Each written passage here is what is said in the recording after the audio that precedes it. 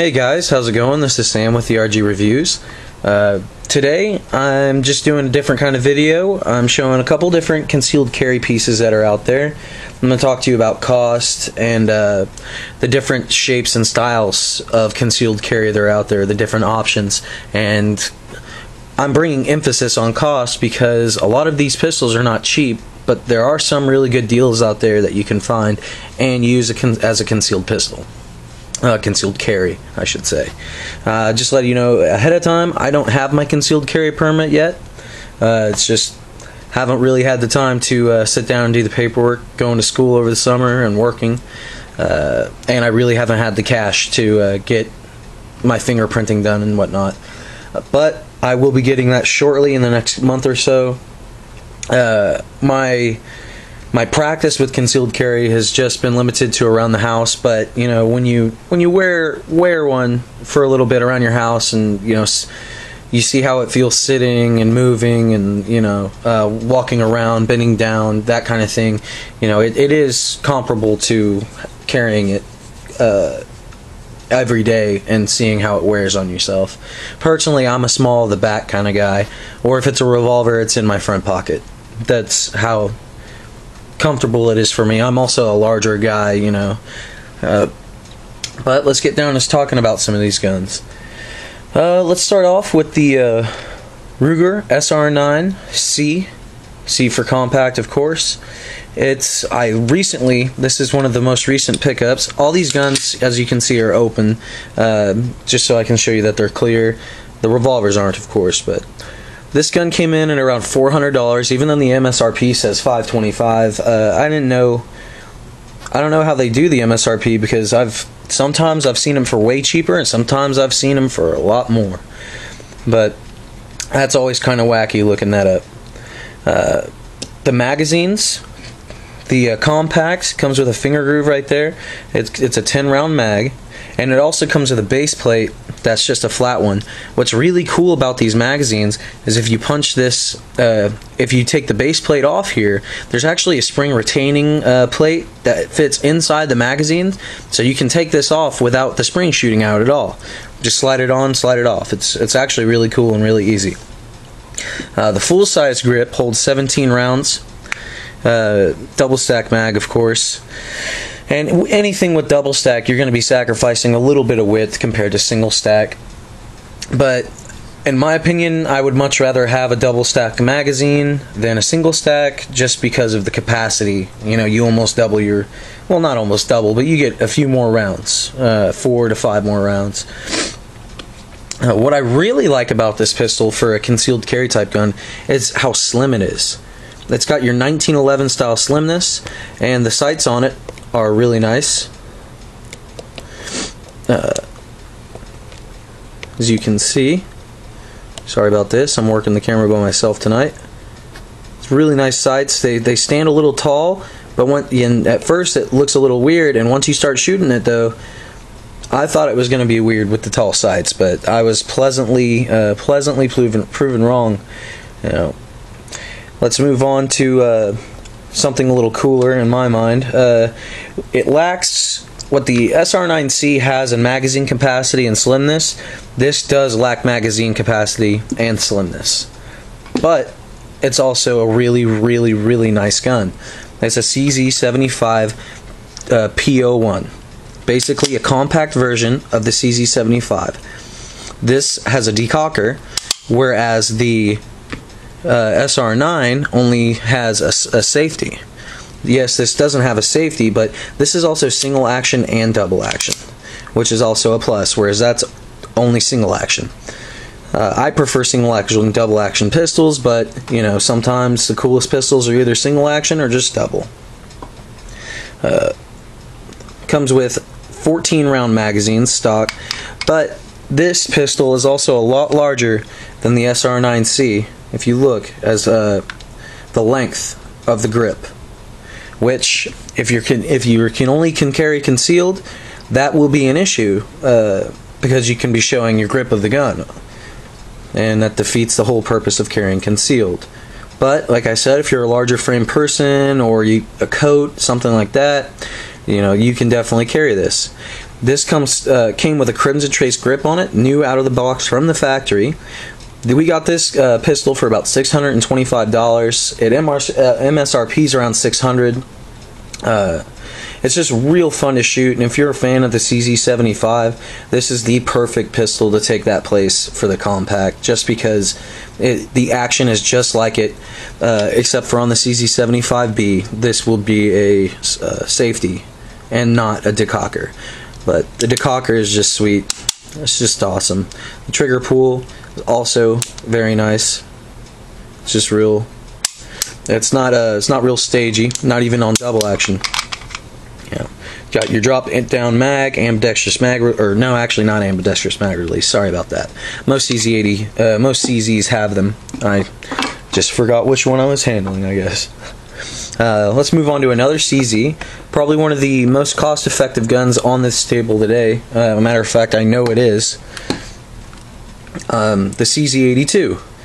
Cool little pistol. I've already done a review on this. I have not done reviews on the P01 or the SR9 yet, which will be coming soon. This CZ82 cost about $215, I believe, and that was over a year ago. Now I see them online for anywhere between $190 and $210. It's calibered in the 9mm by 18. It's a Makarov, is what they call this round. The operation of this gun is simple, and the actual design of this gun is so far ahead of its time. You have ambidextrous mag release, and these were actually used in a lot of European police forces in 1983. You have your ambidextrous mag release. It's a single action, double action pistol. It breaks down just by pulling down the trigger guard, and it slides right off the top. If you want to watch my video and watch me do it in the 82 review, you can, but I'm not going to do it right now. It's got really nice thin upper sights. One of the most accurate pistols, short pistols I've ever shot, to be honest. It's just amazing how accurate this is. You know, it's really light. It's really fun to shoot. The ammo does not cost an arm and a leg. But like I said, it's one of the most cost-effective pistols on the table, and that's why I decided to bring it in, because it is short enough and small enough to use it as a concealed. I'll put it up against the Ruger SR9. Look, the size difference, not that different. You have a little bit of a longer grip on this one, as you can see. Maybe less than an inch longer. And what's pretty rocking about the CZ82 is that it comes stock with generally two 12-round magazines. Now, when you compare the 82 and the 9mm Luger, or the Makarov and 9mm Luger rounds, they're not actually that different. The casing is just a little bit smaller. Casing's just a little bit smaller, as you can see. It's the actual length of the projectile and powder, I guess, in the casing that makes the difference. Both are hollow points. People say that they're afraid to over-penetrate with 9mm Luger. Use hollow points. You know, that's a pretty decent solution. What's really cool about the 9mm Makarov is that it's a smaller, shorter round projectile than the actual 9mm Luger, which means is that when it hits, it's more, it's not as pointy. So it's not going to get the penetration power you get, so it's more of a stopper than it is to go through and penetrate, which I really like that about the 9mm Makarov, and that's something to take into consideration when deciding against 40 cal versus 9mm or 9mm versus 45. You can argue capacity versus damage all day, and there's dudes that are on one side, there's dudes that are on the other, and there's dudes that like to compromise and have different things. Put those back. I forgot to talk about the weight on the CZ75 P01. I just remembered that, and yeah, I had to write down all the facts because there's going over 5 guns at once. Actually 6. That's how tired I am right now. I've been studying quite a bit lately. The CZ75 comes in at 1.8 pounds, so it is heavy, and it's longer than all of them. It's wider than all of them, so this one's going to be the low man on the totem pole for me as far as a concealed carry, even though it is considered a compact. CZ could probably do better by chopping down the grip, thinning up the gun. I mean, it's already pretty thin. That Crimson Trace is what does it for the width. It kind of, with the Crimson Trace on there, it kind of blasts it out of the water, out of the ballpark for these. But without it, I'm sure it's really slim. Sorry, I've also been a little sick. It comes in at 7.2 inches with a 3.8 barrel length, and that's what I like about CZ, because there's a little trend going on with them, I guess. The CZ82 is also is like 6 inches long and also has a 3.8 inch barrel, which, a little longer barrel than the SR9C, and definitely a longer barrel than the Springfield XD subcompact, and definitely a longer barrel than these two revolvers here. So CZ has that going for them. So what it lacks in size and capacity, it makes up for in the barrel length, the actual operation of the gun, the safety features, and the action of the gun. That's what I see it has working for it. Also, the sights. The sights are not tritium night sights, but they are glow in the dark sights for the evening, which I've shot it not with the lights out, but close to dusk, and they do start working even when it's not completely dark out. So that's a good job on that. Let's move on to the Springfield XD. Oh, wait, let me do the specifications on the 82 first before I try and go on to another one. This is my first review where I've done more than one gun at a time, really. So this is kind of a learning experience for me.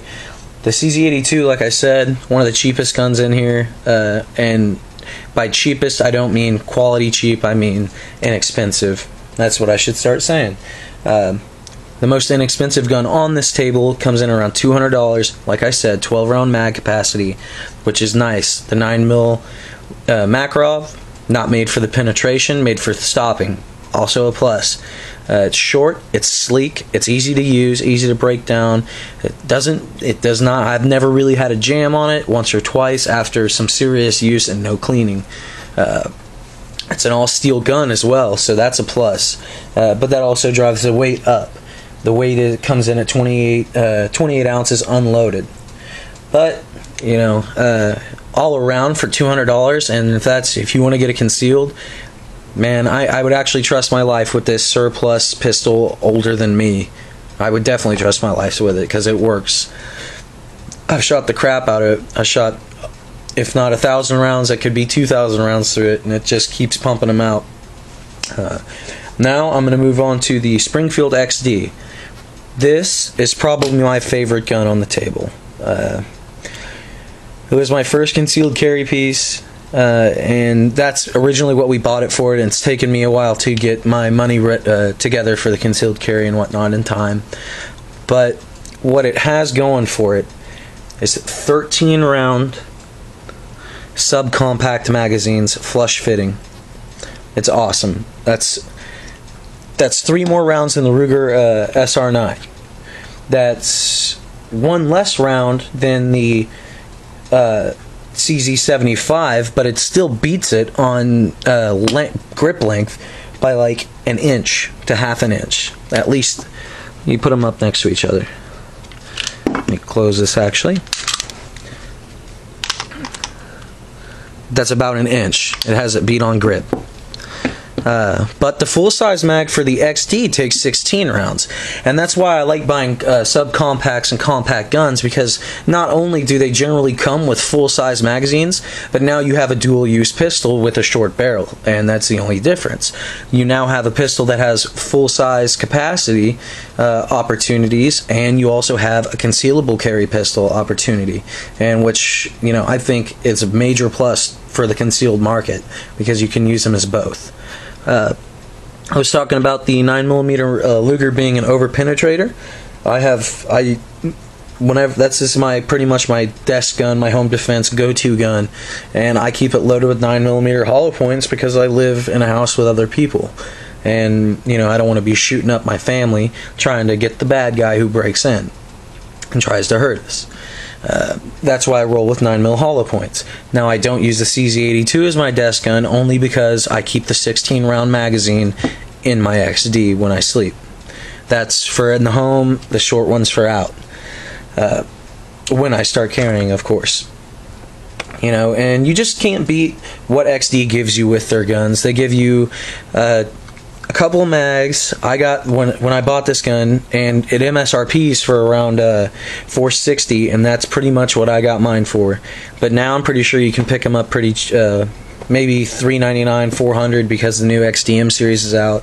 Guys are switching them in. They're probably flooding through the pawn shops. Well, with these new guys buying the XDMs. But you know what? The XDs work just fine. The XDMs just beat it on mag capacity and weight, I believe, and a couple of mechanical differences and magazine size differences. But other than that, this XD just keeps pumping. I've never had a jam, even in the break-in periods, and I'm not joking. I've said every single one of these pistols will eventually jam. Every single one of them will. With respect to the revolvers not being a pistol. And I'm waiting for this one to jam. Like I said in my review, it hasn't yet, and I know it will, but I'm just waiting for it. I keep it clean and nice, and you know, maybe I should just let it dirty and see how long it takes it to jam. But the difference between this Ruger SR9C and this Springfield XD subcompact is, are you wanting to carry a wider gun? This has more of a blocky style width to it and bigger sights, whereas this SR9C has the slim 1911 style sights, or 1911 style slide and dovetail sights, you know. And this also has dovetail sights, but it's just a little fatter. Oh, sorry. There we go. It's also just a little fatter, you know. It's and you have to think about your body and your build before you decide to buy a gun for a concealed. All of these are comfortable wearing on me. I made sure of that. I'm not going to buy a gun that I can't wear comfortably, because then I just basically wasted my money, because I know I'm not going to wear it ever. This is a single or a double action only. Twisting my words up. Single action only. Sorry. You know, I've put thousands of rounds through it, and it just keeps pumping them through. Real easy to break down. I'm not going to break it down because I did in my video on the review. If you want to check it out, then watch it. It's got a 3-inch barrel, which is pretty good. I'm pretty sure this has everything except for maybe the revolvers beat on length, and it comes pretty dang close for the revolvers. It's the shortest one here, which is why I like it too, because I can literally put that in a pair of jeans pocket, you know, like some baggy jeans or something, some cargo pants, put it in a pocket and roll, whereas I might not be able to do that with the length of the SR9, and I definitely won't be able to do that with the length of the CZ75, and I could probably do it with the 83 or 82. They also make 83s in that with 380 if you want to go to the 380 route instead of the 9mm Makarov. Same magazine capacity as well. The XD weighs 26 ounces. It's a little heavier than the SR9, but and overall length is 6.2 inches. You know, if you really decide that, you know, 0.2 inches matter, which in my mind it doesn't. The specifications are just for you guys, really. I see a pistol in the store. Pistol looks like it would work great for me. I'll buy it. I don't care the exact length, the exact weight. I don't get into ounces when I start shooting. It's either full-sized or compact for me. This one feels lighter than this one, and you know, you're also, when you're dealing with weight, you're also dealing with a recoil problem. The lighter the gun, the more the recoil generally. So you also have to take that into account when you're bringing in caliber. I used to have a 45 concealed Taurus PT-145 Pro, and I actually got rid of it due to mechanical functions on the pistol that where it was unacceptable, and I just didn't. You know, it was a really cool gun. I like to shoot it. The trigger pull was a little weird. It was one of the lightest pistols I've ever owned, and it had a 10-round 45 magazine capacity. It's pretty awesome, but you know, when you're arguing capacity and recoil that kind of thing. That all just depends up to the shooter. This is just a video showing you guys what's out there. I'm a 9mm guy, to be honest. 9mm Makarov, 9mm, and 380 or 357. That's my style. I'm not opposed to carrying 45 or 40 cal. Those are some hardcore stoppers, and if you're willing to sacrifice capacity, then that's your prerogative. Now I'm going to move on to the revolvers, which I think are uber cool. I'll start off with the 38 Special here. I think any practical firearm owner, if they're going to build any type of collection, whether it be 3 guns, a shotgun, a semi-auto pistol, and a revolver, I think they should all have either a 357 that can take 38 specials or a 38 Special, along those lines. Just because these guns are so easy to use, are so easy to maintain, and they're the perfect concealed carry pistol in my mind, with disregarding magazine capacity. I should say concealed carry revolver. For all those of you who do not know, a pistol is not the same thing as a revolver. A pistol is a semi-automatic weapon, whereas a revolver generally has 5 to 8 shots, depending on what kind of revolver you're using, and has a cylinder. This right here is one of my favorite style of revolvers, the J frame, shrouded hammer. It's just got your bare bone sight, you know. This thing is meant for an across the dinner table kind of thing. You're not going to be picking dudes off at 40 yards, let alone 40 feet is going to be pushing this. And believe me, I've shot this revolver a lot. Revolvers are not the easiest thing in the world to shoot. Compared to semi-automatic, it is a world of difference. You know, I actually had to reposition my body differently to shoot this specific revolver right here. I had to change the way I was standing. I could shoot all day with a semi-auto, all day long, but when it came to this, I had to change the way I was standing. So do not underestimate the complexity of a revolver. You know, it's really simple, but you know, don't think that you can just pick one up and shoot it a couple times and then be proficient with it. You need to practice. And just because you're awesome with a semi-automatic does not mean you're awesome with a revolver. And I learned that the hard way. I'm getting better. I can get 1.5 to 2 inch groups at about let's say 25 feet, 30 feet. But you know, with a pistol, I can get 1 inch groups no problem at 25 feet, 20 feet, 25 feet. I'll get into the specifics of this. What's mind-blowing is the weight. It's 15 ounces, by far the lightest gun on the table. Barrel length, of course, they're going to be short. They're snub-nose revolvers. They come in around 2 inches, just short of 2 inches, actually. 6 inch overall length, which this gun I can literally stick in a gym pant, like some gym shorts pocket, and you really could not be able to tell that I had a revolver in there. And that's the awesome part of this. I mean, really, if you're wearing a decent pair of baggy jeans, not really baggy but loose fitting, you could slide this in your pocket without even having a holster. Now, I recommend getting it in the pocket holster for something like this. I personally, you know, I could just slip it in my pocket. I don't really mind. And with revolvers, they're generally 5 to 8 shots, like I said, so you are sacrificing some capacity. But this is a 38 Special round. It's a hollow point. Like I said, hollow points all the way for concealed carry. You don't want to be going through and hitting innocent bystanders if you ever have to use it.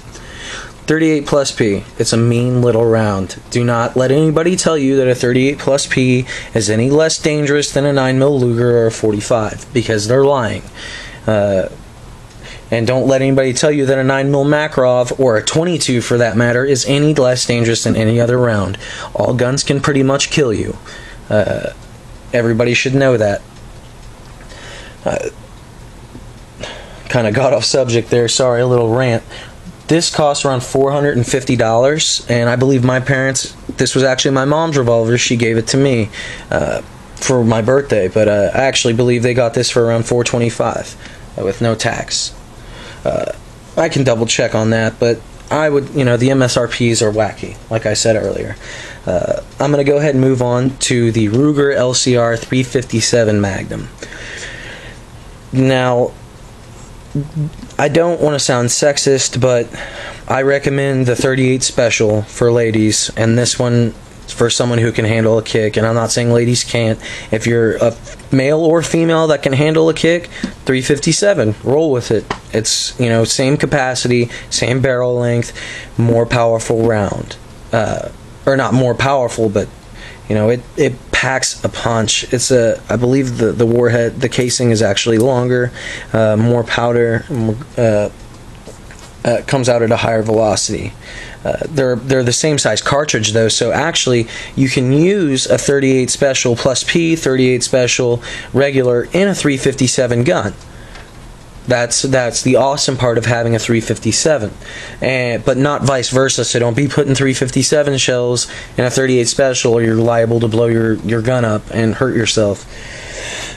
I don't know. I've never actually met someone who tried that, but I'm not going to be the dude to try it out. We picked ours up. The MSRP on this at $575. We got ours for around $550, so it was about right on. The 5-shot capacity, like I said again, and once again for a concealed carry piece, shrouded hammer. What I like about this is it's not as rigid when it comes to the trigger guard. You see, it's a smooth piece that will form easier and not create as much as an outline, where this, you know, like an L shape almost. Shooting these, I would much rather have this pistol right here with the trigger pull it has. It's a really nice trigger pull. I'd rather have the Ruger LCR in my hand shooting 38 specials than the airweight. And I have shot 357 Magnum in this, and hey, I'll be honest, I don't care for the kick compared to 38 special, and if I can do close to the same job with a 38 special, I'm going to use it. I do have a box of 357 Magnum, but you know, I really don't shoot them that much. That's kind of for like Judgment Day, you know, and I disagree with people who say 38 special won't do the job. I like to shoot 38 special more, and I'm better at shooting 38 special than I am 357.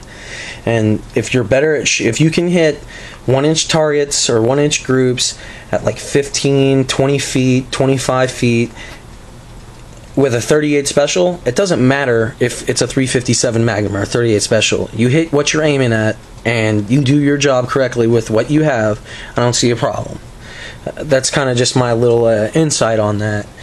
I hear people all the time say this gun, well, it's not going to do that because it's not, you know, the round's not powerful enough at this distance.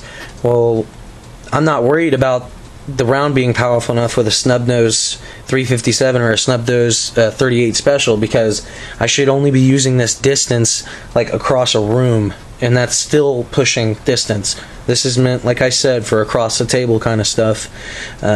So if you're looking for something that has more distance, I would go with a concealed carry pistol, not a concealed carry revolver. And if you're looking at something that has smaller recoil and more capacity, I would roll with the, like I said, semi-automatic pistol and not a revolver. There's semi-automatic pistol, not a revolver. My little insight for the evening. If you have any questions about any of these guns, go ahead and send me a comment. Please subscribe. We always appreciate more subscribers. You know, we're just kind of doing this as hobbies. Just, you know, showing, not saying showing off, but showing the stuff that we have and the different options that are out there.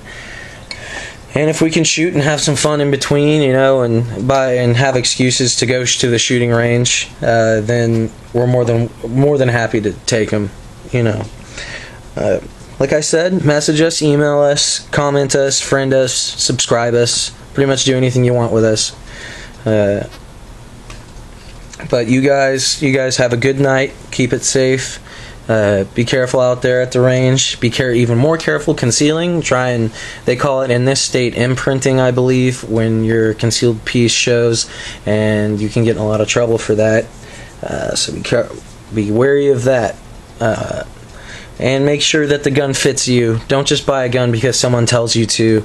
Make sure that gun is going to fit you properly, or the person who's buying it. You're buying your wife a gun, right? Say she's petite, 140 pounds, 130 pounds, 120 pounds, that range. That's the smaller woman range. Are you going to buy her a 357 Magnum to keep in her purse? Probably not. You know, you're going to roll with a 9mm Makarov, a 380, a 32, a 38 Special, that kind of thing. Now, someone who has experience with firearms, they shoot all the time, like a female who shoots all the time, and this goes for males too, they can start handling higher capacity, or not higher capacity, but higher, what am I thinking? I'm sorry. Larger rounds, you know, bigger guns, or smaller guns, or higher recoil firearms. That was the word I'm looking for, I'm sorry. You know, take that into aspect, as an aspect of who's buying the gun, or who's going to be using it more. But I'm going to sign off. I know I ranted a little bit tonight. I'm pretty tired, but you guys have a great night. Be safe at the range, and you guys take care of yourselves. Thanks for watching.